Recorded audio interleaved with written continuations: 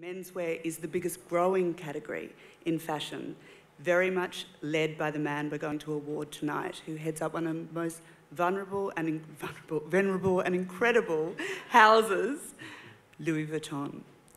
GQ Menswear Designer of the Year has travelled far from far away to be here and happens to be a fan of Australian marsupials as well, which you might want to ask him about later.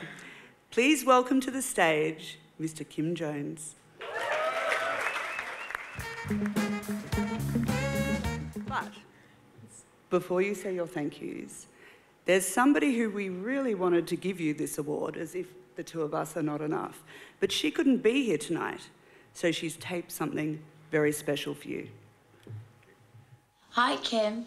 Congratulations on winning the GQ International Menswear Designer of the Year Award. How fabulous.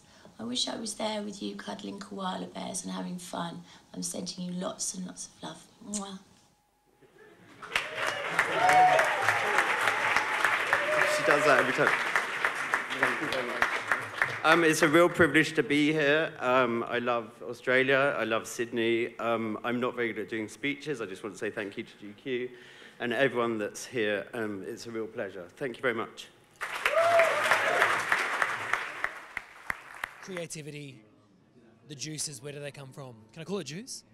I don't know. I guess it's more like cloth probably. It's like, they just come from anywhere. Everything I look at, I see I'm completely inspired by the whole world. That's, you know, I work for the biggest travel brand in the world, like luxury luggage brand, so anything I see inspires me. Yeah. So straight up in the morning, your brain.